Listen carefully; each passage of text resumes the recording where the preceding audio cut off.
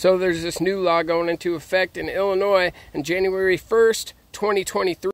Says it'll do away with the cash bail system in the state, meaning suspects charged with felonies, including second-degree murder, aggravated battery, and arson, will be released without bail. So this means that after being arrested, they'll go spend the night in jail. They will see the judge to figure out their court date and then let back loose. There will be no bail. They don't have to pay anything. They'll just be set back free, back into the world to do whatever they want to do until their actual court date.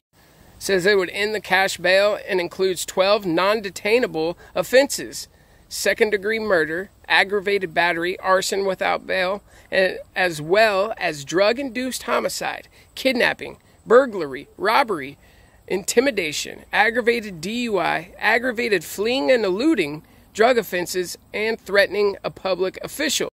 The Bible says that lawlessness will abound in the last days. We're obviously in the last days. We're seeing this lawlessness. They're just allowing these things to happen. Chicago's just the first place. Who knows who else will adopt this?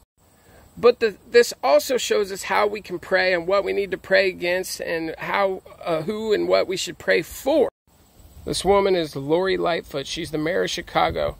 It obviously looks like she has some sort of demonic entities, and she's pushing the Antichrist agenda, the LGBTQ, all of it. So we need to pray against what she's doing, and we need to pray for her to have an encounter with God that she may be saved.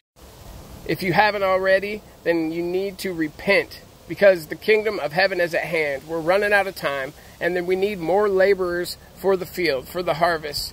So please be praying against all this stuff. Pray for your loved ones that don't know the Lord, and repent every day.